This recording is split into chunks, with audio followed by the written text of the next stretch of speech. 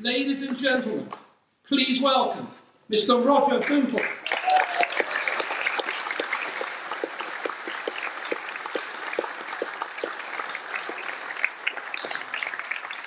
Well, thank you very much for that splendid introduction. I'm a bit embarrassed. It's a great pleasure to be here speaking to you today, and a great honour to be sharing a platform with these two esteemed gentlemen. You heard in the introduction that I established capital economics in 1999. That's right. In fact, capital economics shares a birthday with the euro, ironically. They said capital economics was bound to fail. They got that one wrong. Dare I say it, they also got the euro wrong as well. Now, of course, I'm an economist, and so I'm going to speak to you mainly about economic matters. I'm going to talk about the WTO, customs union, single market, and I'm going to conclude with a few words about Europe in the world. But I thought I would begin with just one remark about matters political, although it touches on matters economic, something very dear to my heart. If you listened to the BBC, particularly the BBC, but also read accounts of this burning issue in the various media outlets, you'd get the impression that Brexit was really about such matters as integrated supply chains. I am fed up with so many business people apparently taking over this issue, or trying to take it over, as though the apparent interests of their own businesses, short-term apparent interests, somehow trumped everything else.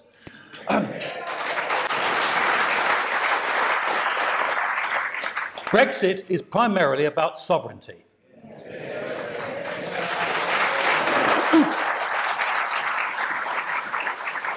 And the economic issues, important though they are, frankly, are subsidiary to that. If we get our sovereignty back, then we will also get control over various ultra-important economic issues. But that's the way to look at it. It shouldn't be the head of XYZ motor manufacturing plant who dictates to this country our political arrangements. It should be the British people.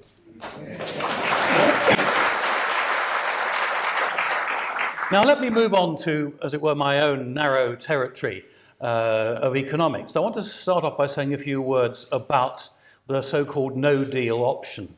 And the first thing to say, and some of you who read my column in the Tory Graph may be familiar with this argument anyway, it isn't really a no-deal option at all. It's a misnomer. It's a multi-deal option.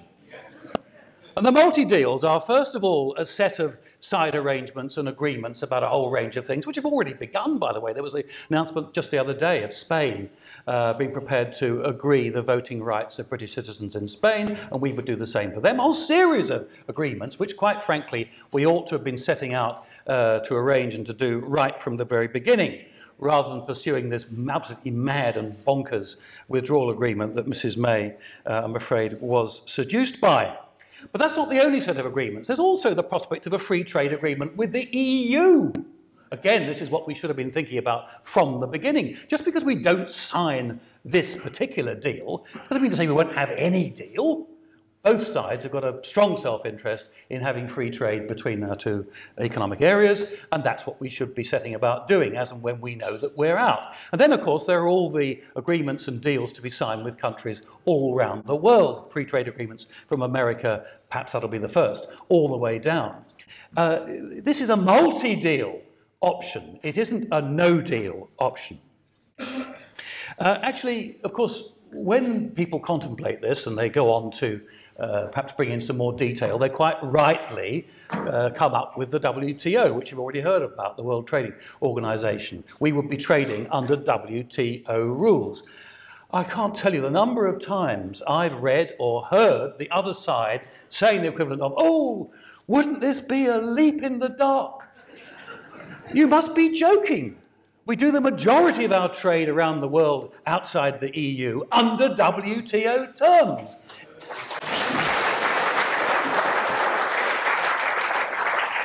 Far from being a leap into the dark, it would be a leap into the familiar. Now, the customs union, as and when we leave without a deal, we're leaving the customs union and leaving the single market. Let's try and unpick what this involves. If we leave the customs union, of course, some people remarkably want to stay in the customs union. I can't think why. One of the immediate consequences would be that tariffs unless we reach some separate arrangement, tariffs would be imposed on both sides, they on us and us on them. And under WTO rules, we would be obliged to impose the same tariffs, or at least no higher tariffs on them, that we impose on imports from the rest of the world. So we can assume, I think as a first guess, that we would end up imposing the current common European tariffs, which are for manufactured goods somewhere in the range 3 to 4% on average, although they do vary quite a lot. And similarly, they would impose those tariffs on us. Now, we're invited by some people to imagine that this is a complete disaster, 3 to 4%. Honestly, the currency markets make moves of that magnitude regularly, one week after the other, and then reverse the move. And in any case, we've had a massive fall in the pound since the referendum vote in 2016. I really cannot believe that if we do end up imposing tariffs of that magnitude, it's going to have a major impact. In fact, we could perhaps end up not imposing tariffs at all. Over recent weeks, not before time, some attention has come to be given to a thing called Article 24, not the wretched EU's Article 24, Lisbon Treaty, but Article 24 of the GATT arrangements transposed into the WTO, under which it is possible for two countries to forego the usual rules about imposing tariffs, to have no tariffs imposed on each other, even while they impose tariffs on the rest of the world, provided that they're in the process of negotiating a free trade agreement between each other. Now, it seems to me, I mean, there's a lot of detail to be worked out here as to whether it would be feasible between our two parties, but actually I think there's a good chance that it would be. Isn't this a much more attractive and profitable route to have gone down than Mrs. May's ghastly withdrawal agreement?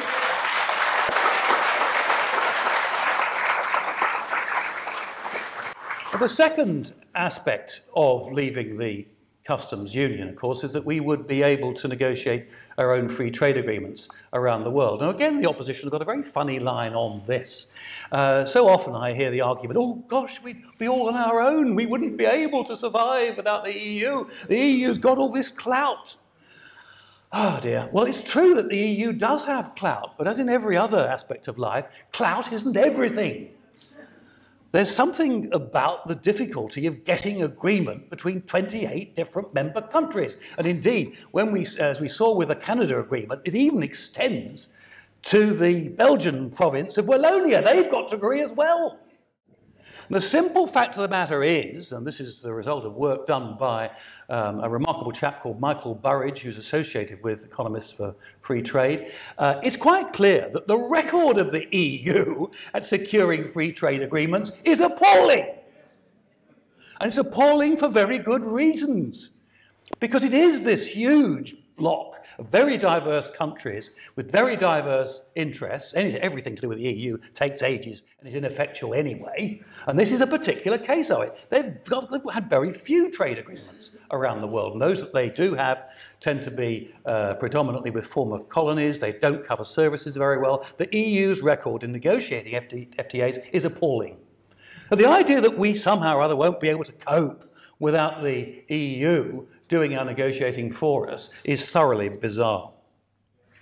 Then we come on to the single market. Now, obviously this is a big topic and I'm not going to go into all sorts of things to do with immigration and free movement of people and so on. I wanted to talk just about the goods aspects of what leaving the single market implies.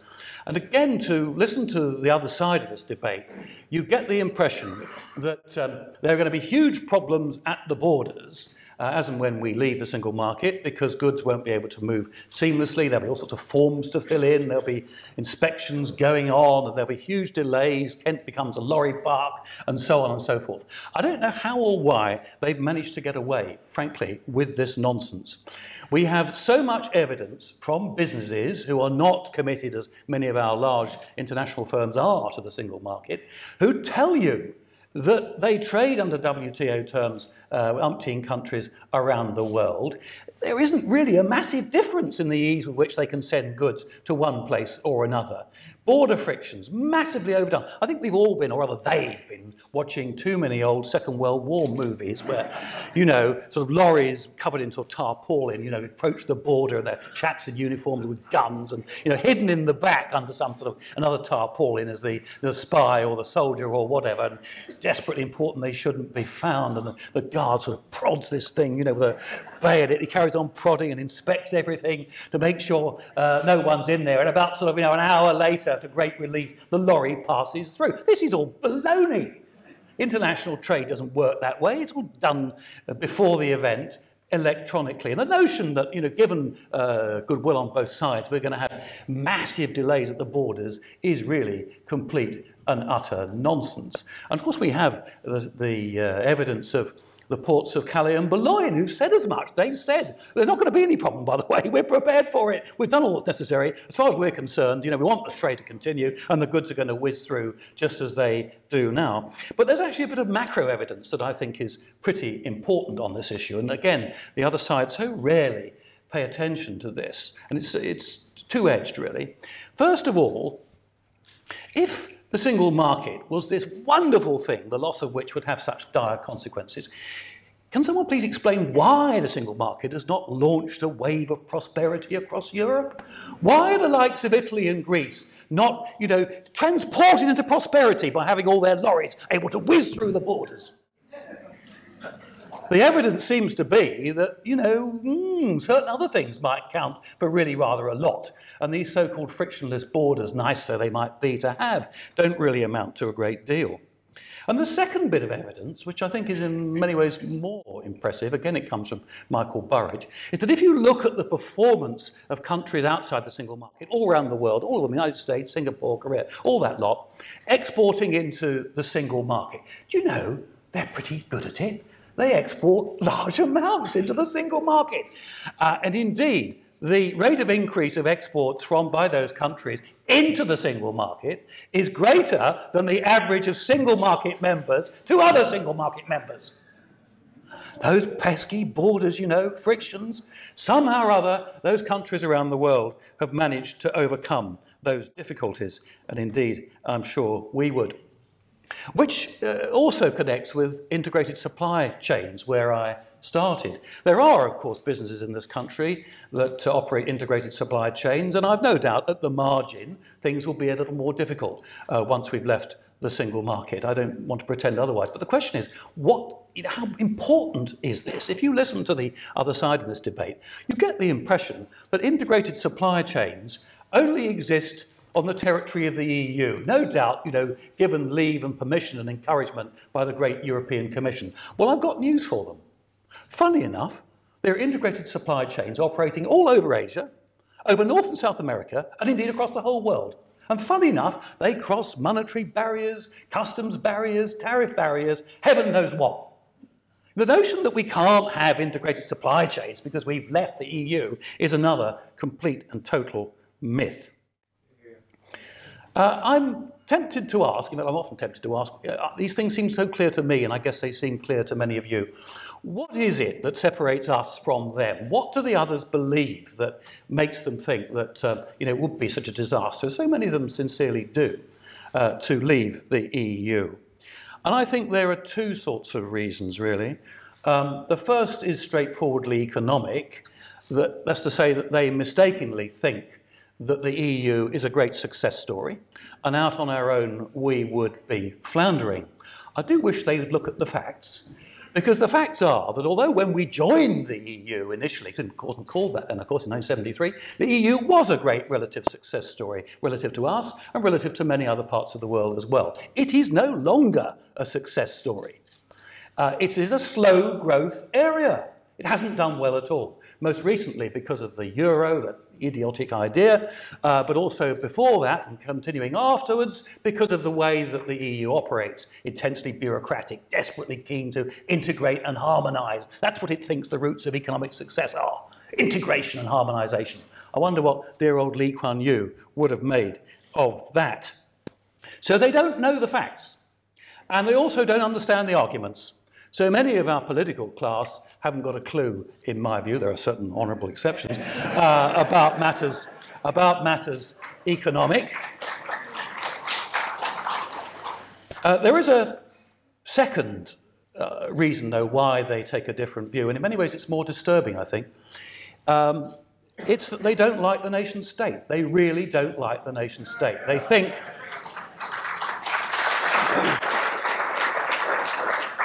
that the origin of so much that's wrong in the world lies with the nation state, and they particularly don't like our nation state.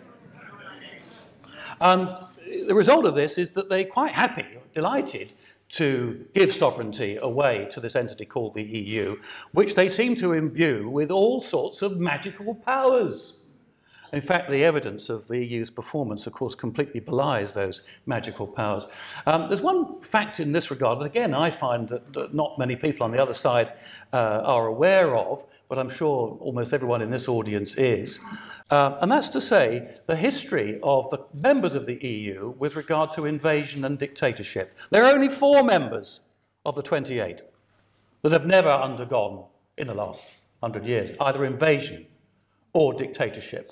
Only 4.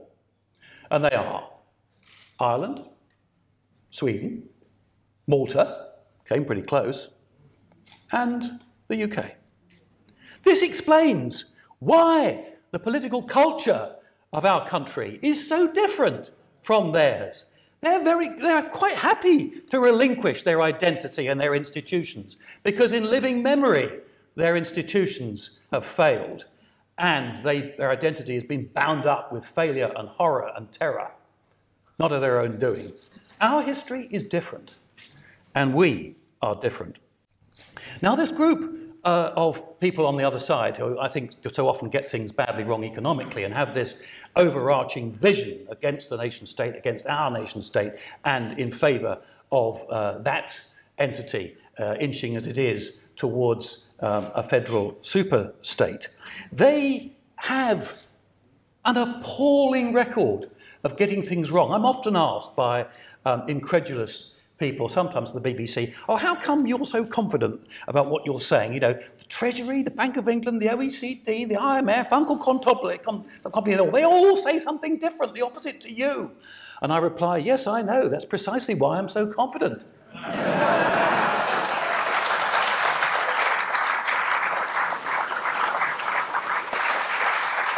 The record of the economic establishment, comprising that gathering, and you can mix in the CBI and a few other institutions, is utterly appalling. Now, the most recent bit of evidence of this was, of course, so-called Project Fear before the 2016 referendum, where the Treasury, goaded and encouraged by George Osborne, then Chancellor of the Exchequer, came out with these catastrophic forecasts for what would happen to the UK economy if we dared to vote for Brexit. In the end, of course, what happened is that the economy carried on growing, still is growing. All sorts of goodies came our way, including a dramatic creation of jobs. But the record goes back a long way. 1931, which sadly or not, I didn't experience directly myself, that's a prime example when the establishment was desperate to keep Britain on the gold standard. If we leave the gold standard, all hell will break loose. It'll be a complete disaster. That's what the governor of the Bank of England said, that one then, by the way, and aided and abetted by more or less the whole establishment, a single major voice dissenting, namely John Maynard Keynes. And the government of the day went to massive pains to stay on the gold standard. Then, of course, eventually we were forced off. Didn't choose, by the way. We were forced off. 1931. What happened? What was the disaster? Well, the disaster was the fastest sustained period of economic growth in the whole of our modern history. Funny that. Then we have the 1980s and the bold Thatcher reforms. The establishment was almost completely against what Mrs. Thatcher was trying to do. Where would we be without what she achieved in those years? They were completely and utterly wrong. Then we get the RM episode, 1992. Again, Britain didn't choose to leave, should have done, but it didn't. We were fighting like crazy to stay in the RM, if you can remember. In 1992, September the 16th, We were forced out, and in the weeks up to that, the Treasury, the Bank of England, Uncle Tom Cobby and all the usual suspects were saying, well, you had to stay in, you know, if we leave, oh, inflation will go up, interest rates will go up, unemployment will go up, it'll be a disaster. We didn't choose to leave because we were so scared by these warnings. We were forced out. What happened? Inflation fell, interest rates fell, unemployment fell, and the economy prospered. They were wrong again, funny that. And then we come to the euro. And the same lot over again. By the way, there's a common theme in this, which is the CPI.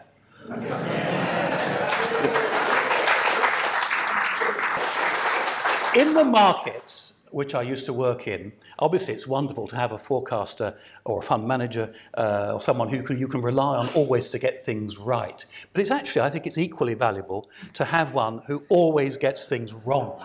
And you just do the opposite. Well, the CPI is the equivalent of this. Whatever they pronounce on, my working assumption is that's 180 degrees wrong, let's do the opposite.